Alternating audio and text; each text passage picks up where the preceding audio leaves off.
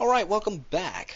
So last week, a lot of you might remember that I had done a really cool background using the warp tool and distorting some grids to get kind of a unique looking background. And this week, we're going to do something with the warp tool yet again.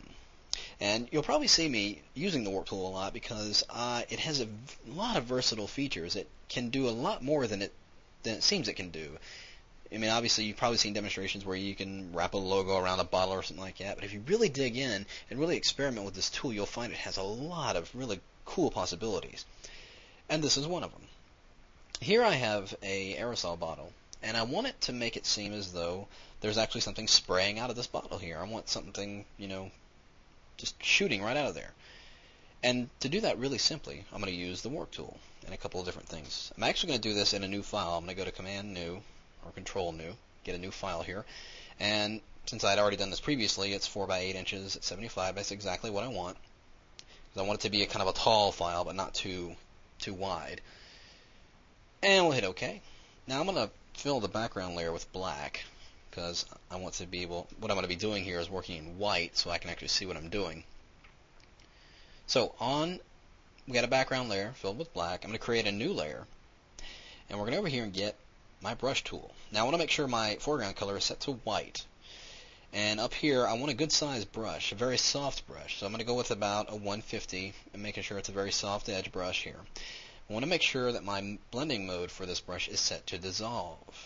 We're not changing the blending mode of the layer, it's staying normal. We're just changing the blending mode of the brush here and how it affects when we paint. So with all that set, I'm going to go up here right up to the top of the document, almost to the top, and then click just one time. There I get my kind of really pixelated brush effect there because we have it set to dissolve. Now I'm going to bring up my free transform on this item by Command or Control T. Then I'm going to right click or control click on that item and bring up this pull down menu and go to warp. Now I'm going to go right here in the middle of the grid of this warp area, click and drag from that center all the way down to roughly the bottom of the document. Just about like that. I'm going to hit enter. And here you can see we're getting already what looks like a really cool spray effect.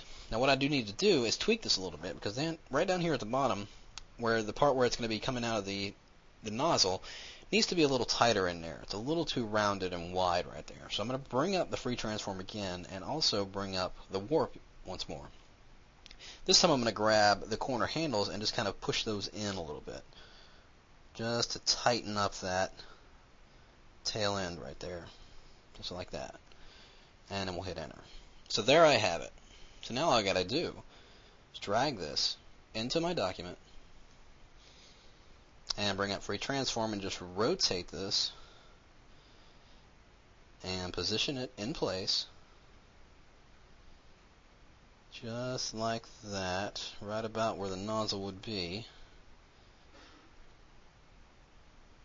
And I could drop the opacity down here just a little bit,